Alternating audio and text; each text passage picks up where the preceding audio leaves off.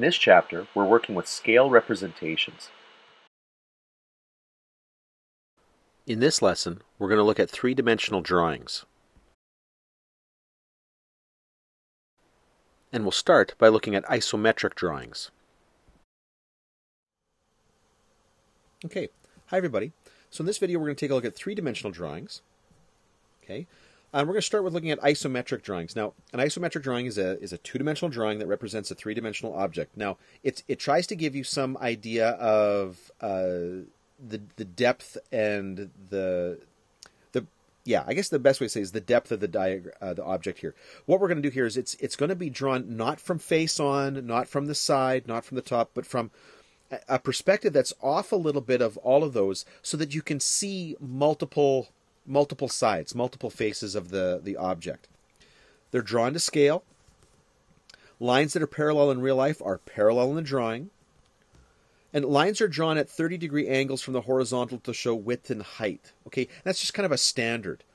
And so you're going to see we're going to use this isometric dot paper in just a moment to draw a diagram to hopefully help you get a sense of how this works. Okay, and then when making three-dimensional drawings, it's easier to use this kind of paper. Okay, and you'll see why in just a second. Basically, the angles that we're using, the angles that we're using to kind of give us the depth are dealt with us. Okay, that's all kind of handled by the isometric dot paper. But let's take a look at an example.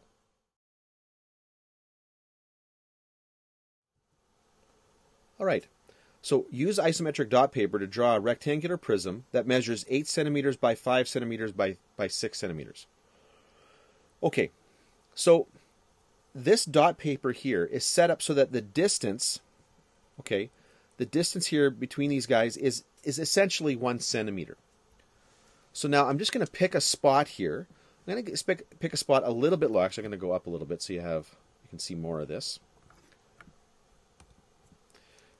I'm going to pick a spot here. Let's say this point right here. This is going to be the bottom left-hand corner of my object.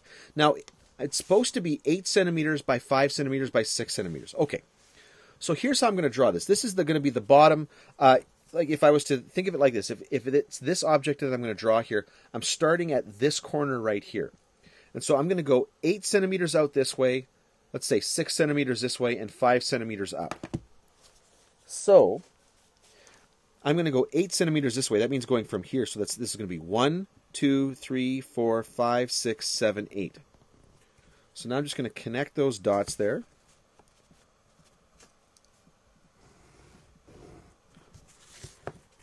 Then I'm going to go 6 centimeters this way. So 1, 2, 3, 4, 5, 6. And we're going to connect those dots. Whoops.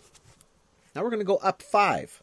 Okay? And bear in mind that parallel lines in the real object remain parallel in the isometric diagram here. So vertical lines are all going to be parallel.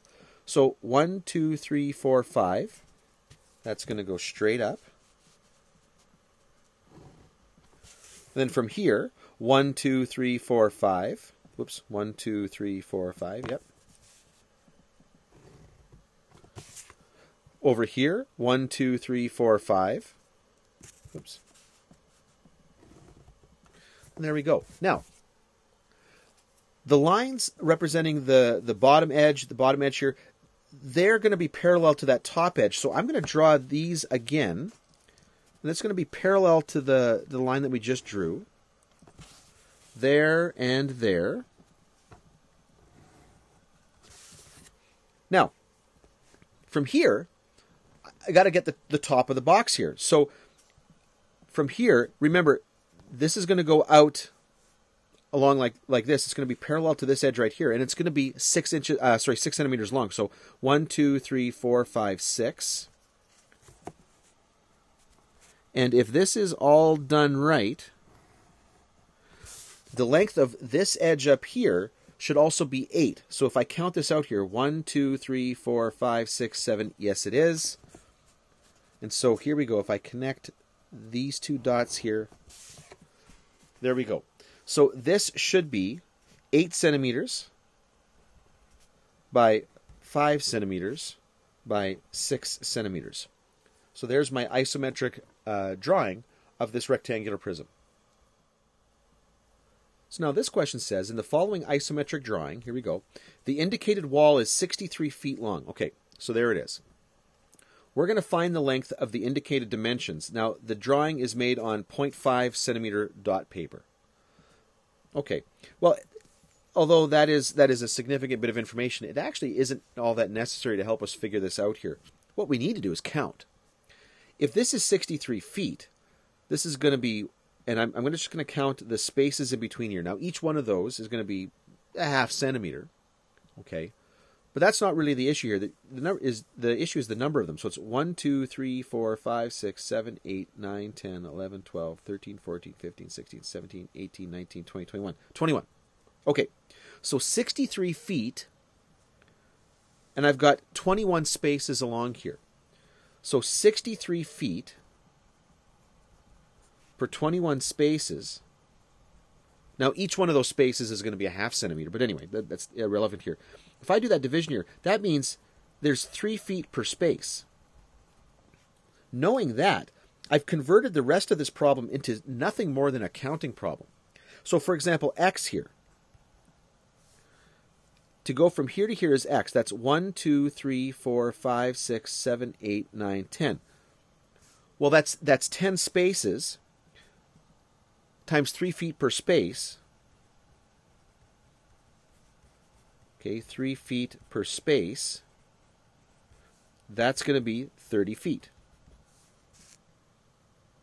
Okay, y is 1, 2, 3, 4, 5, 6, 7, 8, 9, 10, 11. That's 11 spaces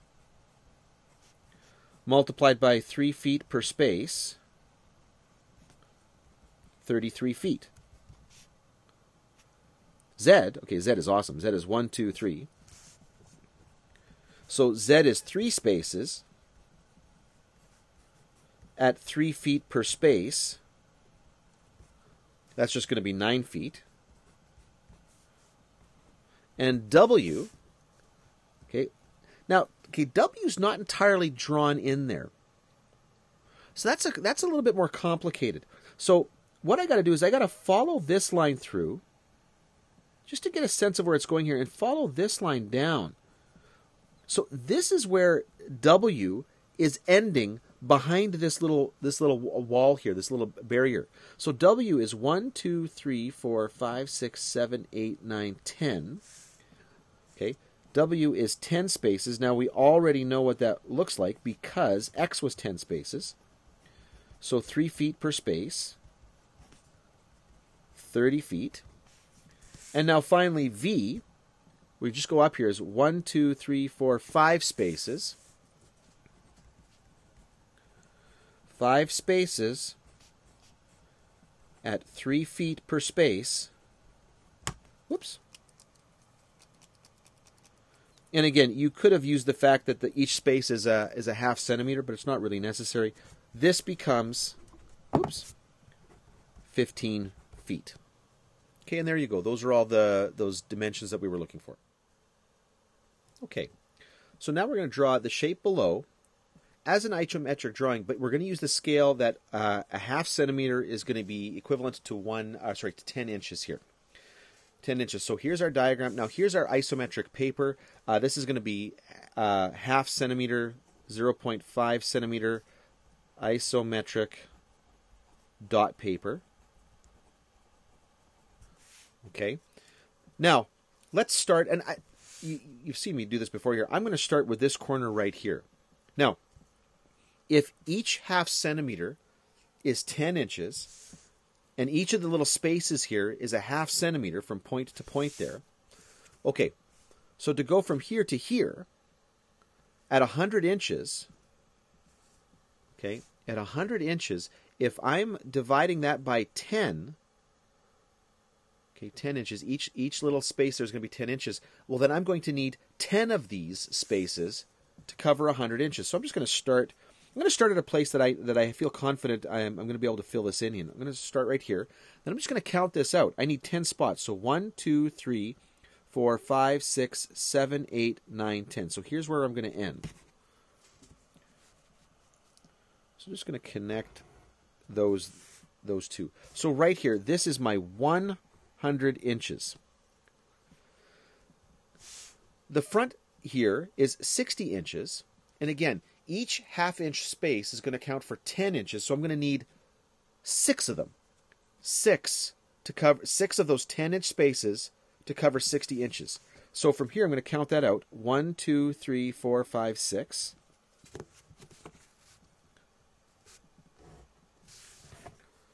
Okay, so now I've got those two bottom edges here. This is 60 inches. The height here is 20 inches. To this little edge right here is 20 inches. 20 inches. That's going to be just two spaces there, because each one of those spaces is 10 inches. So that's just going to be up 2. This one's also going to be up 2. And then I'm going to connect these two, because that's that edge that it gets up to. This is going to be 20 inches. Now, what I'm not going to do is I'm not going to draw this line in quite yet, because this one is off at a weird angle. It's not square to everything else. I'm going to get these points right here in just a little bit, and then I'll connect those dots. I'll connect the 2 dots that I've created down here. I'll connect these 2 dots to those points. So anyway, let's go over here. The back end of this thing is 40 inches up. If each space there is 10 inches, I'm just going to have to go 4 spaces up. So it's going to be 1, 2, 3, 4.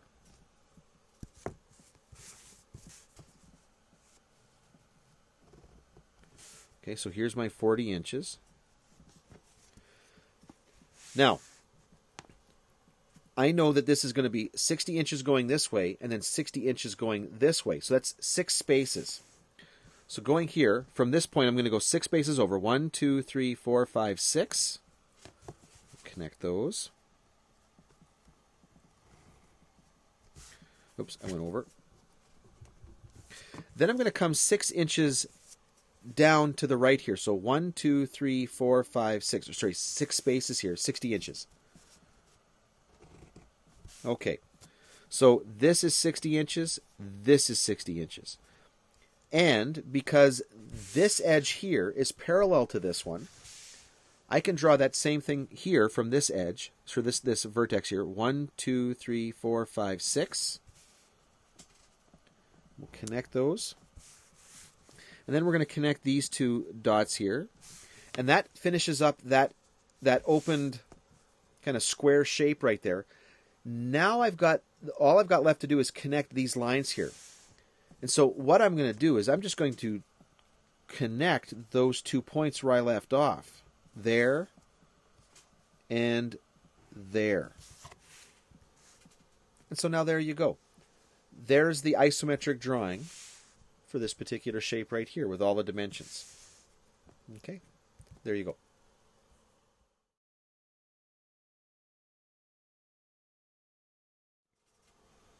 Okay, we're going to wrap this up here with just a quick discussion about perspective drawings. Okay, and a perspective drawing is a drawing that represents the object as you actually see it. Okay, so in reality, if you're out there looking at an object, the way we see it is slightly different than the representations that we've been looking at thus far. And one of the reasons is that parallel lines seem to run together at some point and disappear at the horizon. Okay? The best example that you think about your railroad tracks, here's the horizon right here. You've got railroad tracks, and as they go, okay, here we go, dunk, dunk, dunk, dunk, dunk, dunk, dunk, dunk. They seem to converge at the horizon, kind of where they disappear, the disappearing point there, okay? Now, a drawing that uses a parallel projection draws the same lines so that they don't disappear, like they're always horizontal. In our diagram, they stay parallel. But that's not necessarily how we view things. So here's an isometric view of a shape composed of a bunch of cubes. Now, if you were to look at it from the top here, this is what a parallel projection looks like. I mean, you're just seeing all the parallel lines are staying parallel. It's exactly the way, like the math kind of suggested it would be. All these things are parallel. These lines are parallel to these lines. The vertical lines are parallel. But a perspective drawing from the top is a little different. Okay, in a perspective diagram here, all of those parallel lines, particularly the the ones that aren't necessarily horizontal or vertical, they're all going to meet at a specific point. And so that's what you're seeing. We're drawing these things out to a specific point somewhere on the horizon line. And you see that used a lot in art to give an element of realism to the diagram. Okay? Oftentimes these are a lot more helpful if you're doing construction, but these make things seem a lot more realistic. Anyway, let's walk through how you might draw something to give that kind of perspective.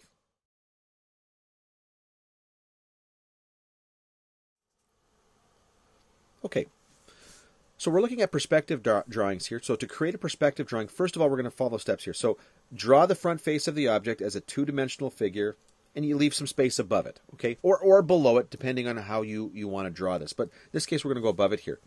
So we've got our trapezoid right here. And then the next thing we're going to do is we're going to draw the horizon line above and pick a vanishing point, okay? Now, vanishing point, that's the point where we want the parallel lines to kind of converge to. That's the point that it looks like on the horizon that everything's moving to here. So we're going to pick a vanishing point to the left or to the right of the shape on the horizon line. So there we go. Then what we're going to do is we take the corners that we can comfortably do this with, and we connect them, okay, to that vanishing point. Now, this is not to say that this object extends infinitely back, but this is going to start to create the perspective that we want. Okay? Now, finally, or not finally, there's a couple more steps here, we're going to make a smaller 2D copy of the first shape. So back here, so what we might have done here is you might have seen this line right here going there, and then what we're going to do here is create a smaller version of that front shape at the back end here, but we're only going to show the lines that would be visible. Okay, so basically these are going to be the lines that are going to connect those vanishing lines that we drew in before. Then what we do to finish off this perspective drawing here is we erase the lines that go to the horizon, and even we erase the horizon, so that all we're left with is this shape here. And you can see that it gives actually a little bit more realistic look to its perspective here. Okay, its depth. Now these two lines here in the diagram, in the actual object, these two lines here would be parallel to each other, but they're not drawn as parallel because this is giving us this sense of depth into the paper, and that's why, there's different ways of drawing these things to achieve different things. Okay, so we've looked at diagrams that you might draw to help create an object, to help somebody who's building understand how to put the pieces together. We've looked at ways of looking at the diagram to give it a little bit of perspective, but maintain all of those parallel lines and whatnot, so you still get a sense of the relationships between the sides. Here, though, we're trying to make this look a little bit more realistic. What it would look like if this object was kind of just sitting on the street, okay, or like a building or something like that if you were outside.